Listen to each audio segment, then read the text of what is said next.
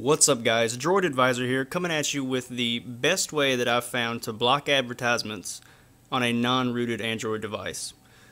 You're going to have to install an APK that's not actually available on the Play Store because Google has pretty much banned any ad blocker apps from being listed on the Play Store.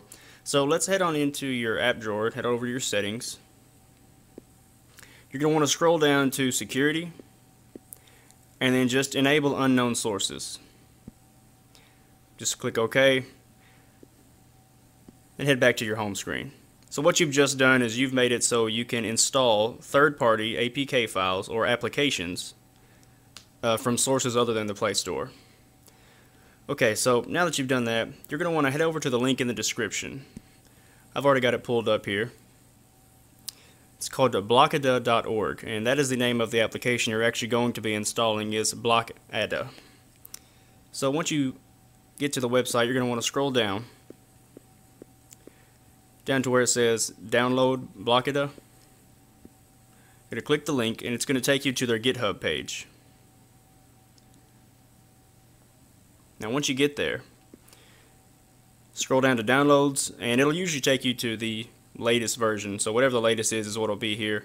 You'll scroll down to downloads and you'll tap the download v0.4 or whatever the current version is .apk. You're going to click it and it's going to download that file.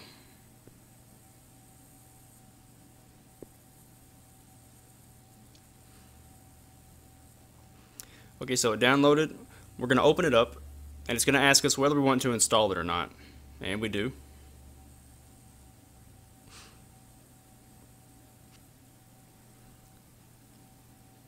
Okay, after you've installed it, you're going to want to open up the application.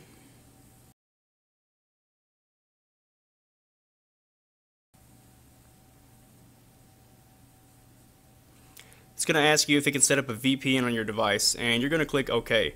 It's setting up the VPN so that the application can monitor the traffic that goes through your device, and then it can actually block the advertisements. So click OK and accept that. And then it should start on its own. If not, you can just tap the shield and it'll turn on.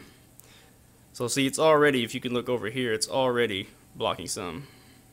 And that's how many filters we currently have enabled.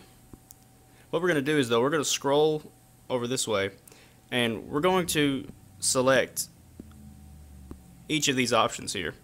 And what these are different host files, and basically these are the files that basically determine what gets blocked. So just enable all of them, and so you'll have more of these filters of it down here because it is actually now filtering more.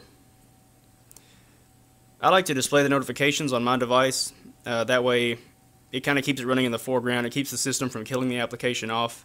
But if you don't want to do that, you don't have to. And that's it. Now you'll have a ad-free device. So I hope you guys enjoyed it. Let me know down in the comments what kind of other videos you'd like to see, other little walkthroughs, and I'll get to work on that for you. Thanks guys.